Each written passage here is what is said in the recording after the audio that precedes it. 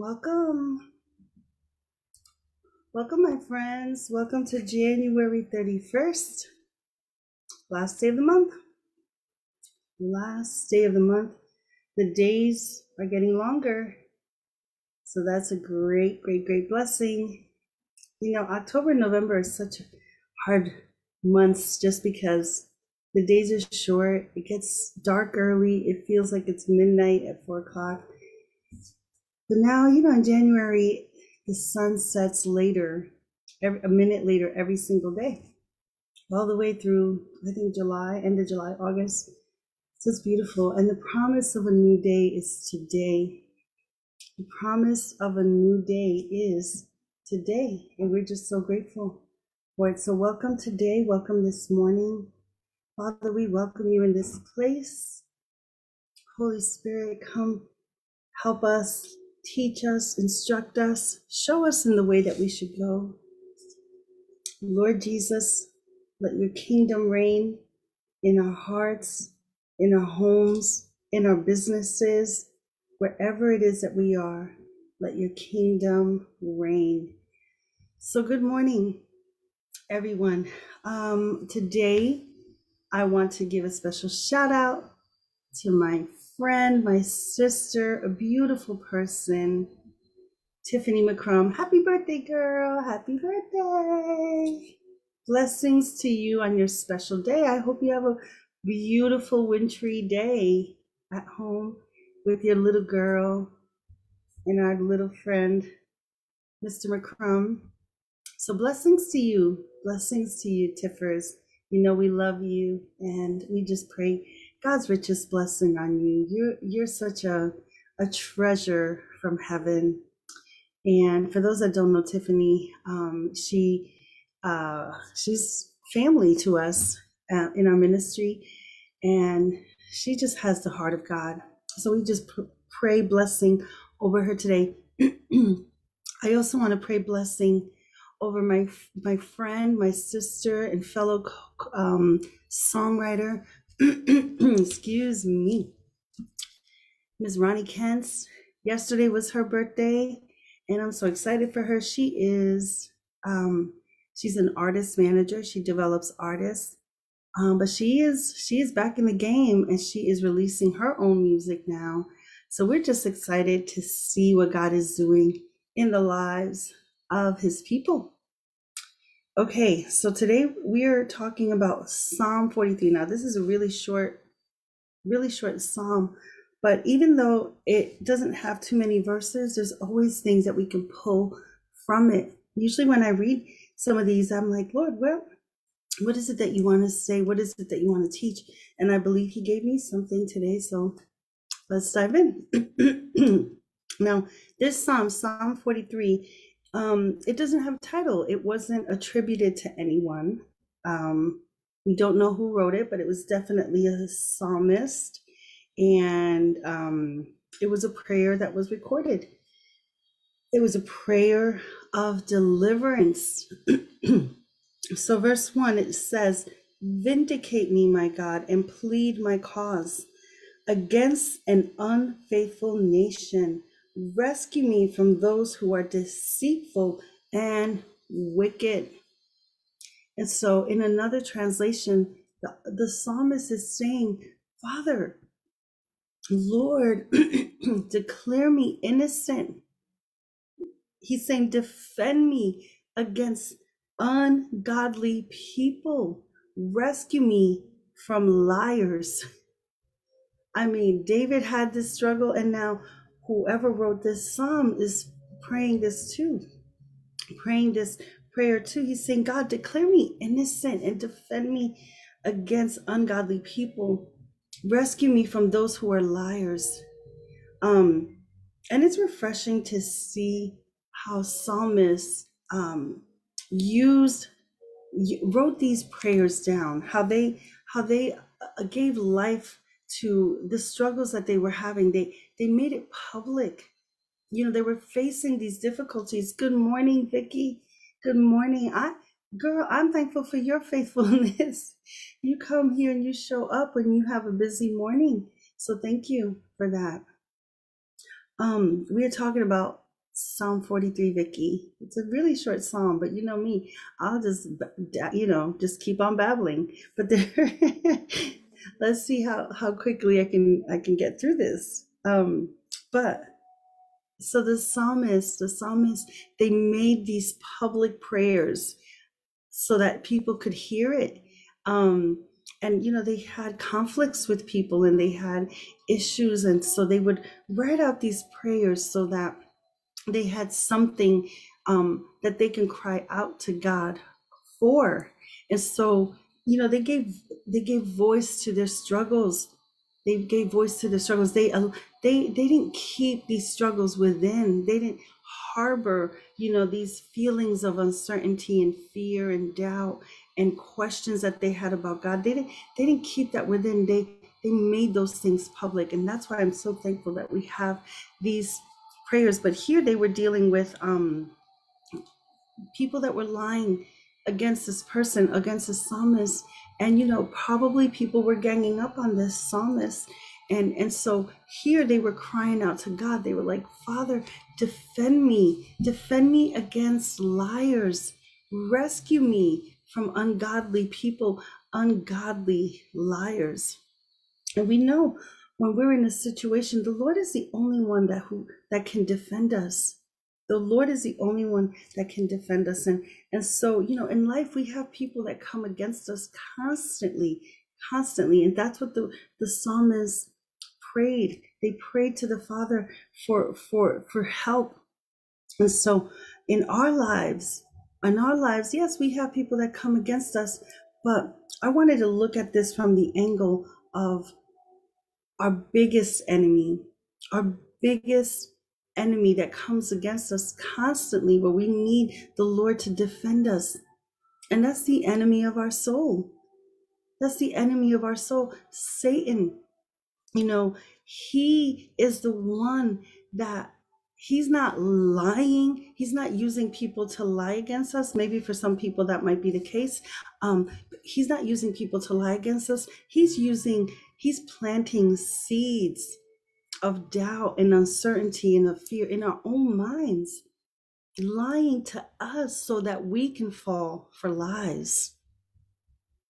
The enemy of our soul, he plants lies into our mind to cause us to think contrary to the word of the Lord, to think contrary to the purposes of God for our lives. And so that is a challenge that we face on a day-to-day basis, not just believers, everyone, right? Because the enemy, he is the father of lies. And the Bible declares and says that there is no truth in him. And because there is no truth, he lives in the realm of lying. And if he can constantly lie to people and cause them to believe things that are not true, then he's won. And so we as those who know the Lord and know the truth, we have to constantly walk a fine line of saying, I don't receive that. I don't receive that thought. I don't take that thought in. I cancel that thought. Sometimes we'll face a challenge, and the first thing that comes to our mind is, I can't do that. I don't have enough education. I didn't go to school for that. Nobody taught me that. I've never experienced that. We start to think on these things that are lies. And it is like, Pilar Vega, thank you for joining. I'm going to tell you a little secret, Pilar. You know that my middle name is Pilar, Maria del Pilar. So God bless you. God bless you for joining. So we have these thoughts that are constantly coming into our mind to try to, stifle the purposes and the plans of God. The thoughts that come in. Thank you, sis. Thank you so much.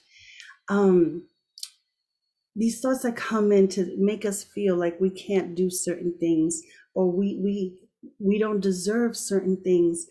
so many lies come our way, and it's like we constantly have to have a shield up in our mind. You have a shield, you have to put up a shield not to accept that, because if it gets into your mind and you think about it a little bit too long, it's going to seep into the heart, and if it gets into the heart, it's a done deal.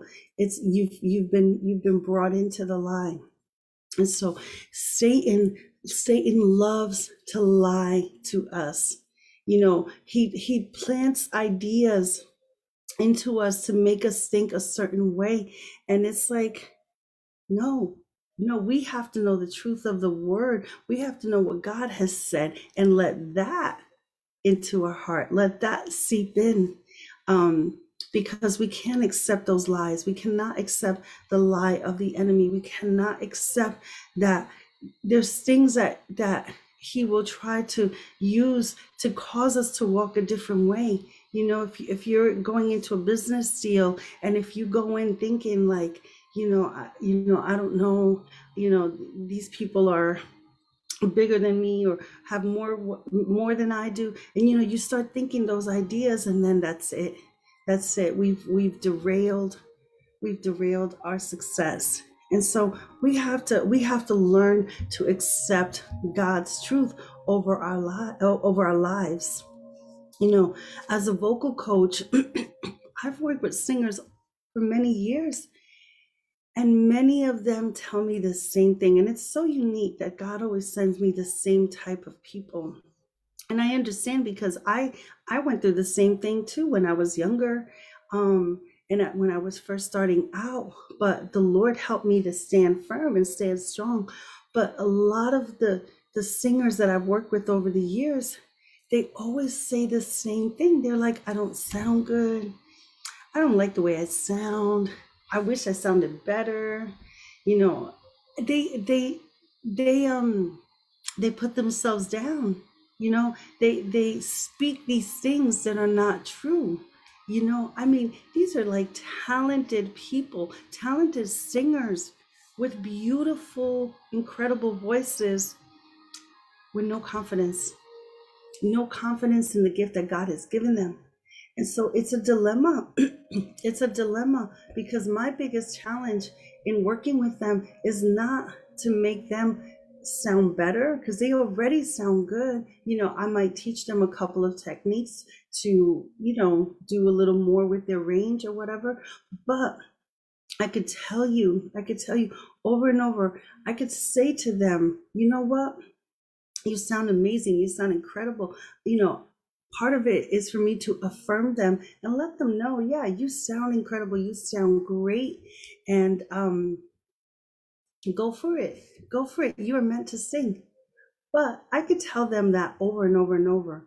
And unless they start to believe it in themselves, my words are not going to convince them. It's not going to convince them. Where do those lies come from? Where do they come from? They come from hell, the pit of hell, because Satan would not want them to sing. If their purpose in life is to sing, and if he can say to them, oh, you don't sound like that girl, or you don't sound like that person, or you don't look like that person, that right there, that has defeated them in battle. And so, and I'm just referring to singers because that is, what I work with, and I've worked with over time, and I've seen it over and over. But all of us, we are all affected by lies that the enemy tries to tell us. And so, and we just have to remember what the word of God says about Satan, right? Satan goes before God to accuse us. He is the accuser of the brethren. That's what the Bible says. He accuses us before God. And God does not look at us the way Satan does. God is a loving Father. He's a loving Father. He doesn't look at us that way. And so, good morning. Good morning, Nina. Blessings to you. We are talking about Psalms 43. Psalms 43. And we're talking about the lies that the enemy plants in our way. to derail us and to cause us not to fulfill our destiny in God. He is a liar and the father of lies. Yes, he is, Marilyn. Thank you. Thank you for putting that in the chat. Yes, he is. In Romans 8:33, it says, it says, who shall bring any charge against God's elect? It's God who justifies. Oh, I love that. Thank you, Paul, for writing that. He says, who shall bring any charge against God's elect? It's like God is not, he ain't taking that. He is not taking that. He is not taking these charges against us. When his son did all the work already to wash us and make us clean, make us whole, give us spotless. We are a spotless bride before the Lamb. Yes, we are. And so he's saying, Paul is saying, who shall bring a charge against God's elect? Who? The devil? Like, he has no power in his words. But I love what Revelation 12:10 also says. And it says about the accuser of the brethren, which is Satan. It says, I heard a loud voice in heaven saying, now the salvation and the power and the kingdom of God and the kingdom of our God and the authority of his Christ have come. So he's saying now the salvation, the power, and the kingdom of God and the authority of Christ have come. This is what's going to happen in heaven. For the accuser of our brethren has been thrown down. He who accuses them before God day and night. First of all, two things are happening here. Three things are happening here. The kingdom of God has come. When we all stand before God on Judgment Day, the kingdom of God has come. The salvation, the power, and the kingdom. Ooh, that's going to be a great, great, great, great day. That is going to be a great day. Marilyn says, God loves us so that he gave us power and authority over the enemy. Yes, he did. Yes, he did. And so three things are happening in Revelation 12:10. The kingdom of God has come, salvation has come, power has come, right?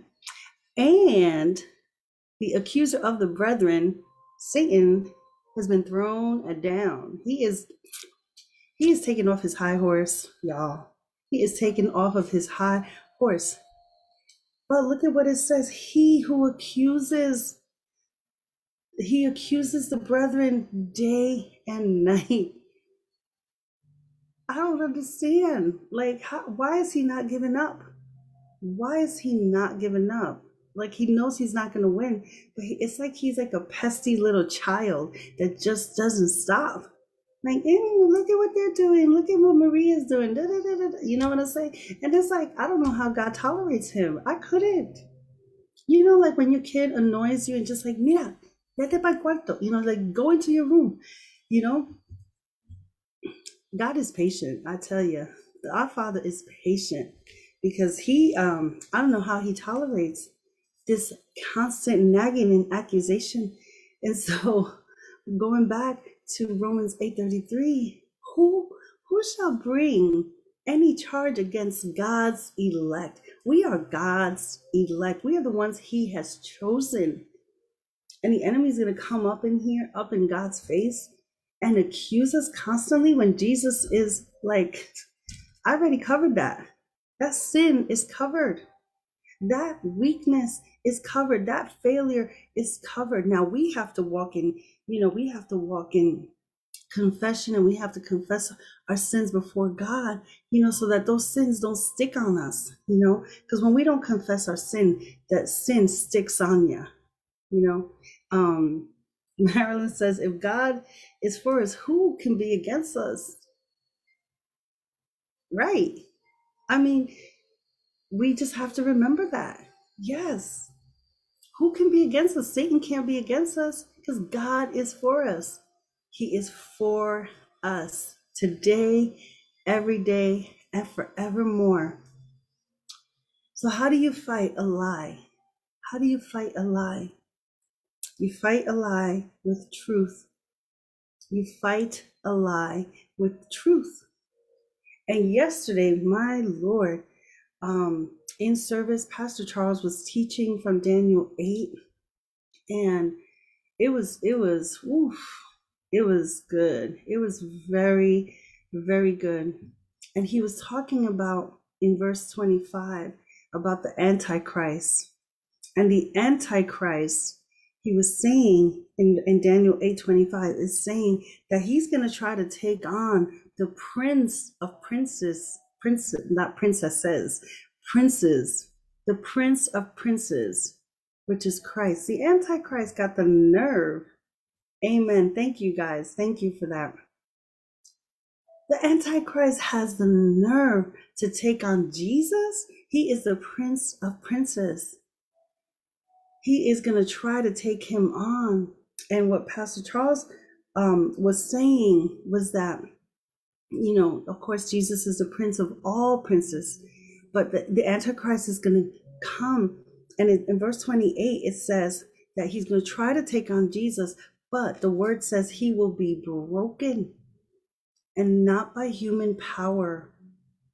Not by human power. In other words, the Antichrist, who is powered by the enemy, would be defeated not by human strategies, not by, Pastor Charles says, not by a gun, not by, whatever. But the revelation that God gave Pastor Charles of how the enemy would be defeated was powerful. He said he would be defeated through truth and love. Because those are the weapons that Jesus comes armed with. Truth, and he talked about in John, I think it was John 14, where Jesus says, I am the way, the truth, and the life, right? And so the enemy is going to be defeated through truth and love. And I loved the example that Pastor Charles said. Oh my gosh, that thing just made it so very clear for all of us. He said that when Satan comes face to face, when he confronts Jesus face to face, when he sees Jesus' eyes on that day when he is to be judged, he will be put to shame. Satan is going to have to bow down before Jesus, not only because Jesus is Lord, but because of the shame, because Jesus is full of truth, which Satan is not, and full of love. And he was saying not that he loves Satan, but because Jesus is so full of truth and love, that would put Satan to shame. And I thought that was mind-boggling. That was a beautiful picture of how the enemy is going to bow before the Lord on that day, And so, and Paul, the apostle, understood this as well. He said in Romans 12:21, don't let evil conquer you, but conquer evil with good by doing good. That's our charge. That's our charge. That we conquer evil, not by doing evil, but we conquer evil by doing what is good. And so, Pastor Charles was saying yesterday, the next time that we're filled with fear or anxiety or worry or anything that is contrary to God's kingdom, because, we're not of this world. So we live according to God's kingdom, according to God's rules and regulations. His kingdom is different from this world. So if we're tempted to feel worried or anxious or anything, the next time that we are going through something, he said, just say Jesus. Just say the name Jesus. Because those things that are trying to bring that on you, that fear, that anxiousness, that worry, that anxiety, those things that are trying to bring that on you, it has to flee at the mention of the name. At the mention of the name. Okay, I have to wrap this up. I have to wrap it up. Verse 2. Let me read this and wrap it up.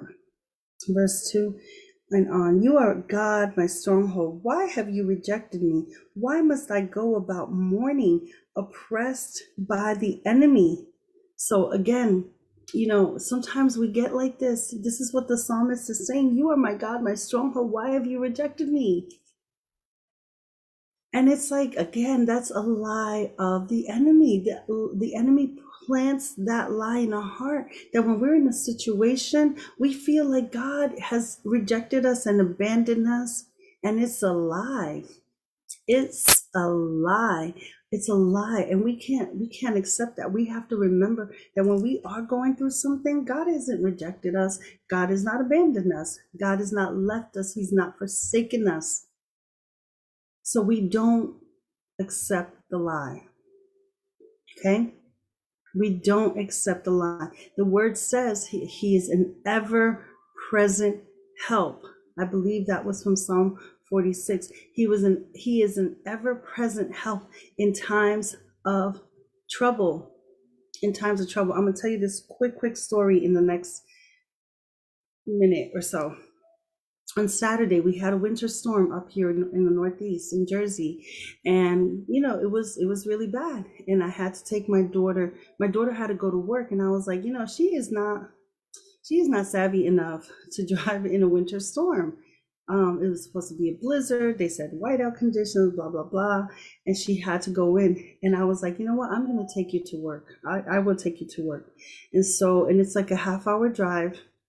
And the minute I was walking to my car, it was like I looked at the front of my car and I heard this in my spirit. Listen to this. I heard this in my spirit. It was like, you're going to get into an accident.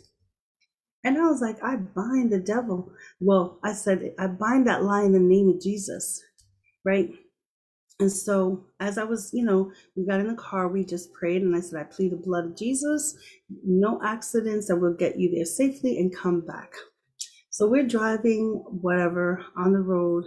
The highway was pretty clean till we got to this one part, and it had not been cleaned. It was a mess. It was snow and slush and everything. And for some reason, cars just don't do well anymore in the snow. I don't know what it is, but they just don't do well in the snow anymore.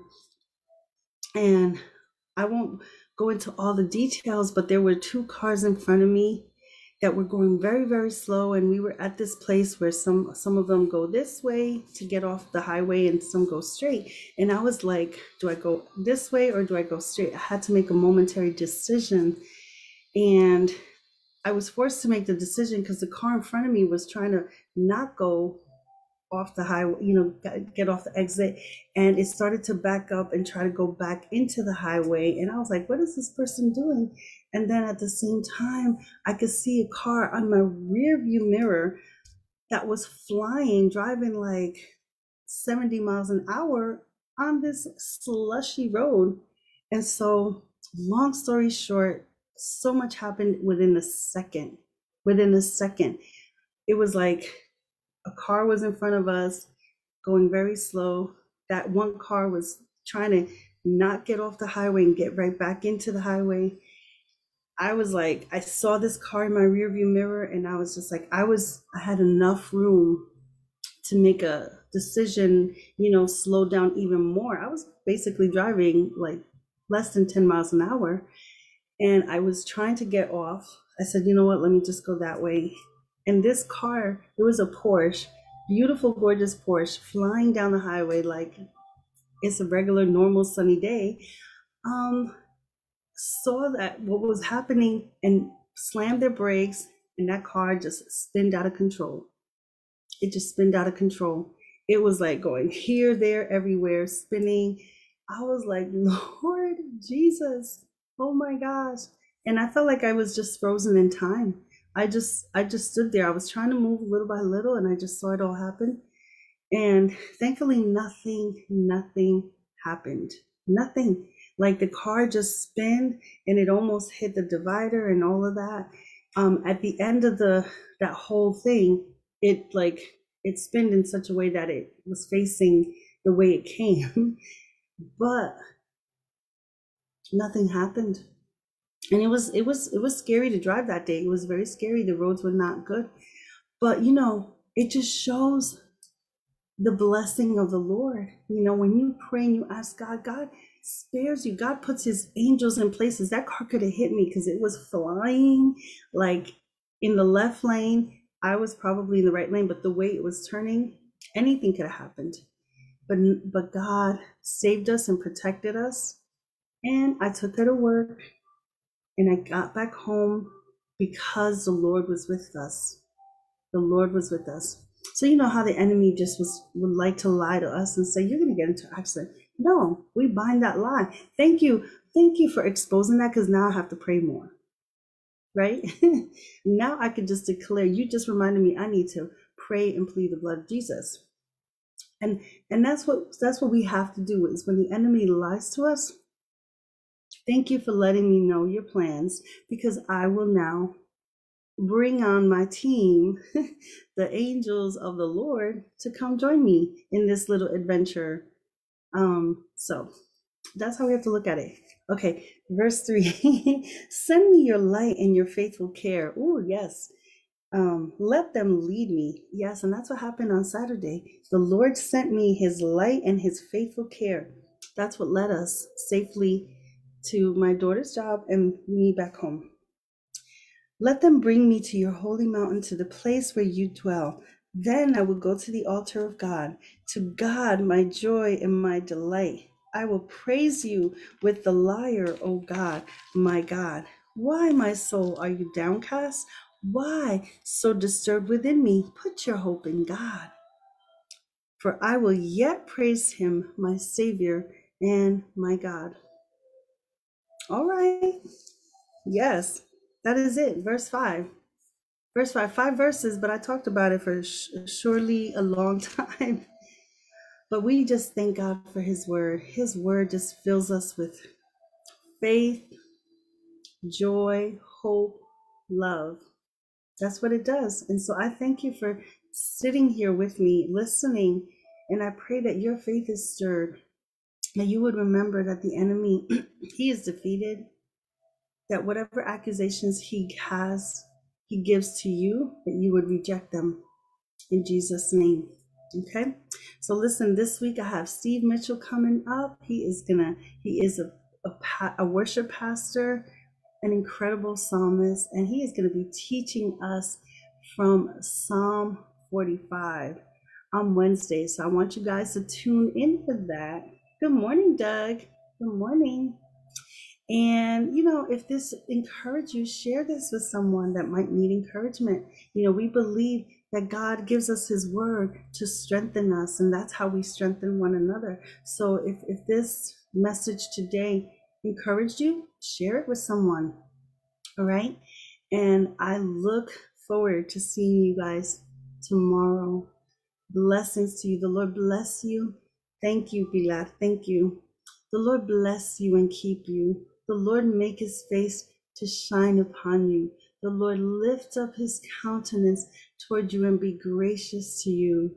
And the Lord give you his shalom. His shalom. So we just thank you. Have a blessed day. Ciao, ciao.